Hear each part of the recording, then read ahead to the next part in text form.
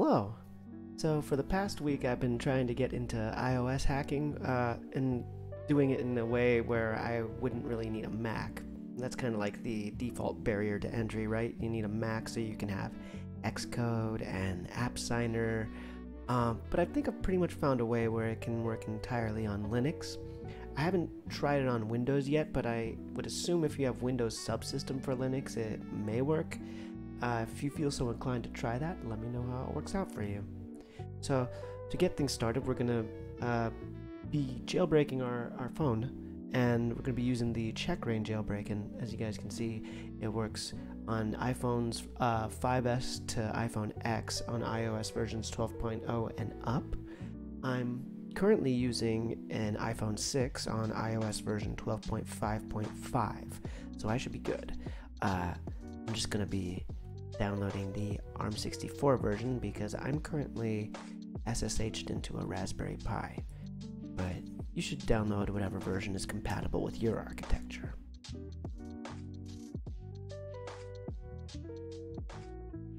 And after we get jailbroken, we're going to be installing Cydia. What checkra does for you is it installs an app that allows you to then install Cydia, and then we're going to be adding some sources to Cydia that are going to make it so that we can install Frida and AppSync Unified and Filza, which are then going to allow us to install unsigned apps. And right now we're just entering recovery mode, and then from there we're going to be following these instructions that are going to put us in DFU mode. We're just going to hold the home and the side button, and then we're just going to release the side button and continue holding the home button. And now we're in DFU mode. And now checkra just installing the jailbreak.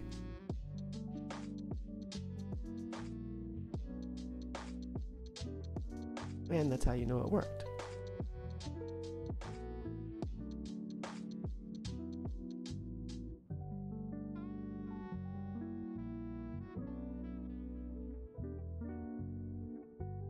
And just so we're clear here, you probably shouldn't be jailbreaking your main device. You should only really be doing this on an iPhone that you don't particularly care about. And for that matter, you probably shouldn't be doing this on a public network.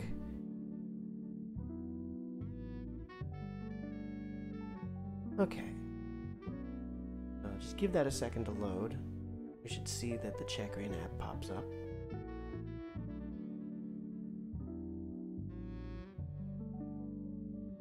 There we go. Okay.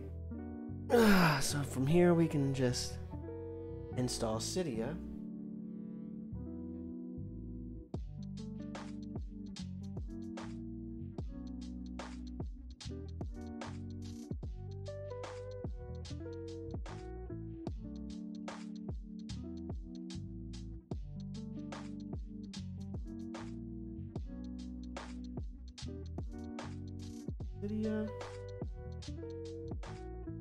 And from here we're going to be installing an app called Filza, which is going to be what the actual app that that installs unsigned applications, but then we're going to have to add some sources so that it actually will work.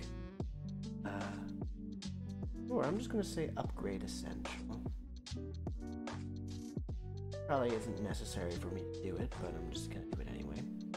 And just so you guys can get like a better understanding of what Cydia is, it's literally just the apt package manager. If you have ever used a Debian-based Linux distribution, you know that the package manager you're using is apt. Cydia is basically just apt. And even if you SSH into your phone after you have Cydia installed, you can literally just use the apt command and manage packages that way. So I'm going to be installing Filza. You can see Filza file manager. All firm.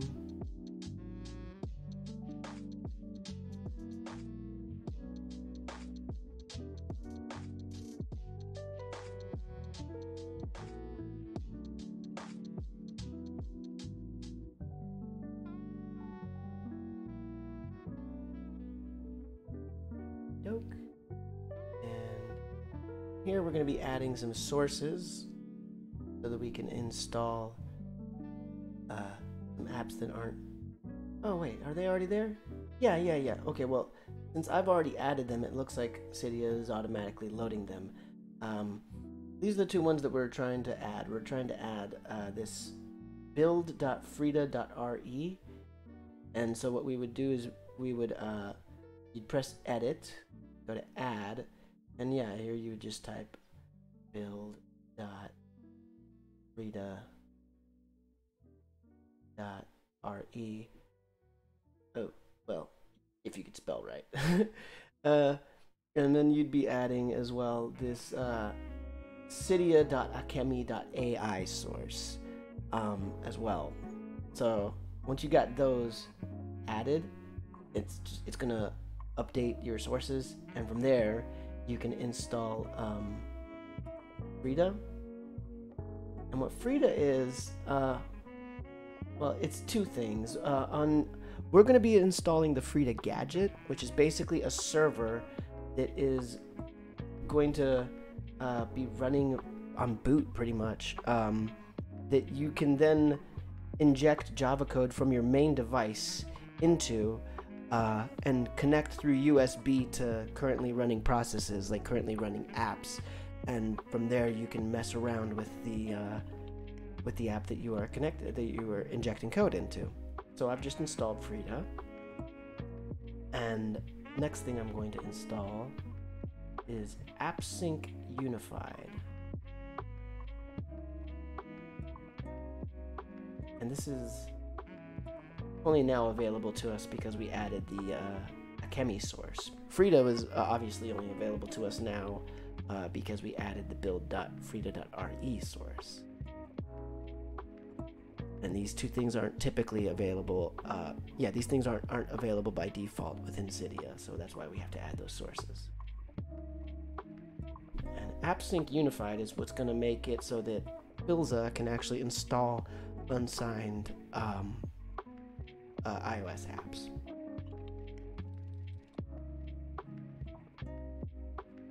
From here, we got Pilza right there, and what we're going to do is we're going to go to this GitHub page here. Let me see if we can make this clearer. You can see that. We're going to be going to github.com/pratik147 DVIA version 2, and we're just going to be downloading the IPA file right here.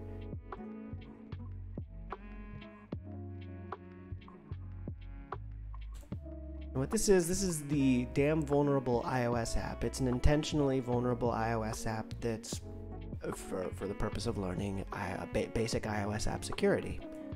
I'm just gonna, I think I have to kill Apache.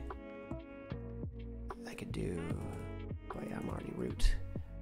Service Apache 2 stop. It's probably gonna hang, isn't it? Yeah, it's hanging.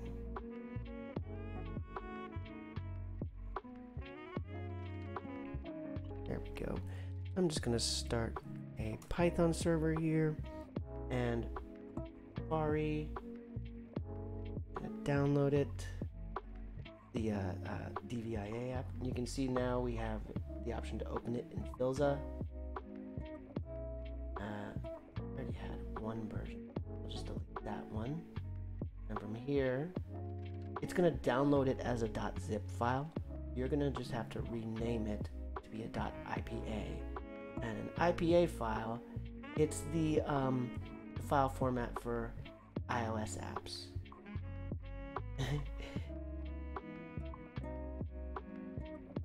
And IPA files, literally, they're just a zip file of another name. They're basically just zip files. And now, just hit install.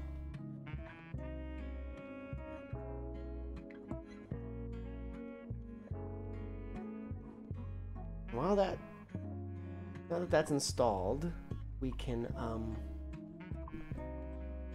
we can see here that damn vulnerable iOS app, and on our main device, what we're going to be doing is we're going to install two things. We're going to install Objection,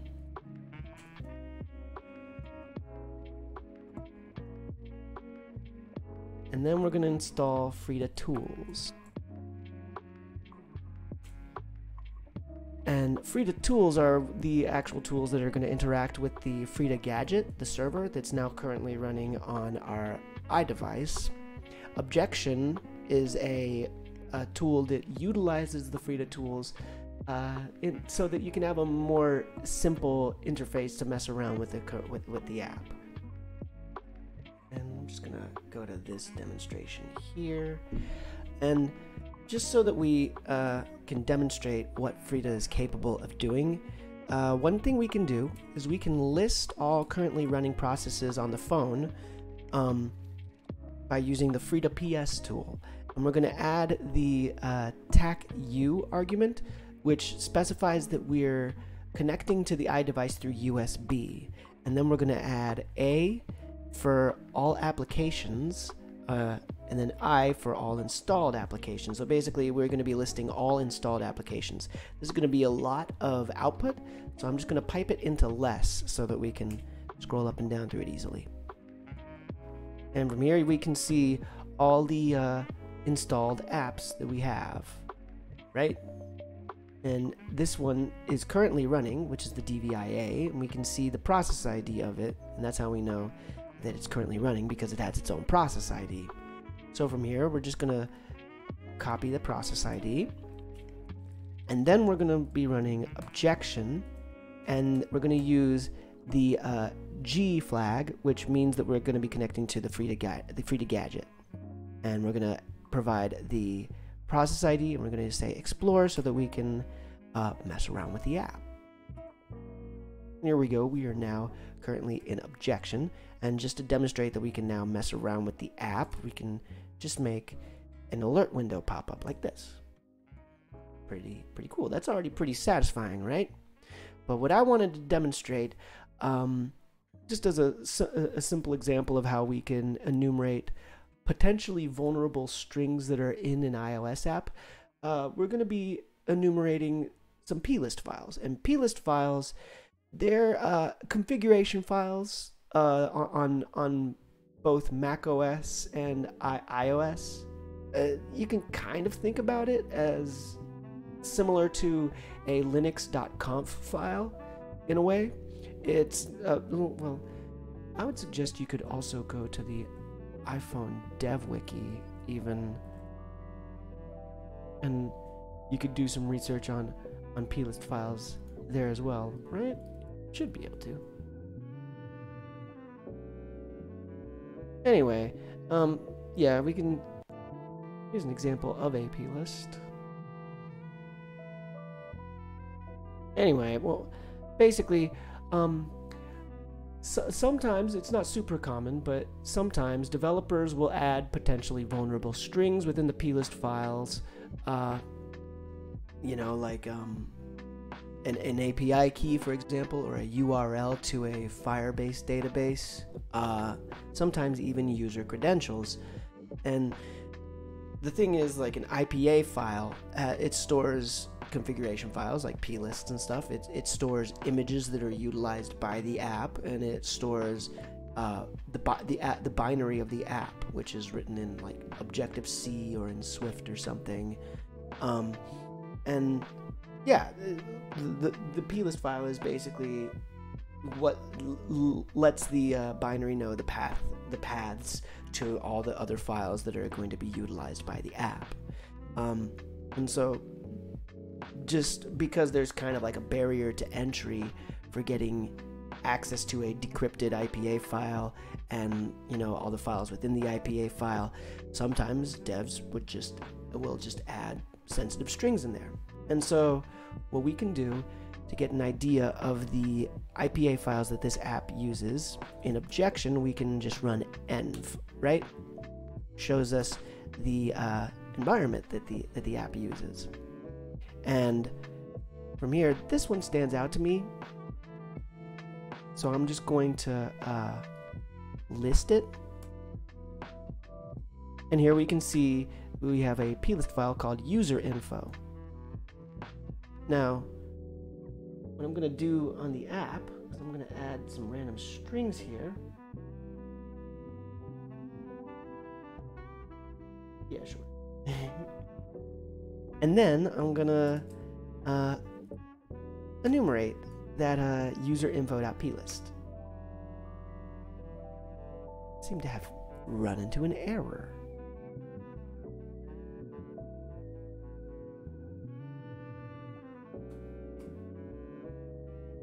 Huh, that's interesting. Maybe I need to reconnect.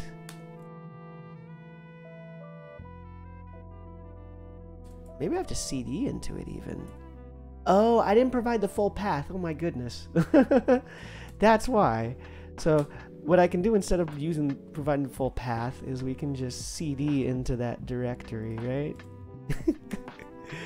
And now we can just list it and we can see the user info.plist. I can now say we can cat it and we can see the strings that we provided, right? That's in the username and password fields, right? So this is a fairly contrived example of a plist storing sensitive strings, but this is just to demonstrate that we can, inject code into the currently running process to enumerate files within it by using Frida and objection, and B, that sometimes you may want to look through plist files. So, yeah, hopefully we can get in some more advanced stuff with iOS hacking, but that'll do it for now.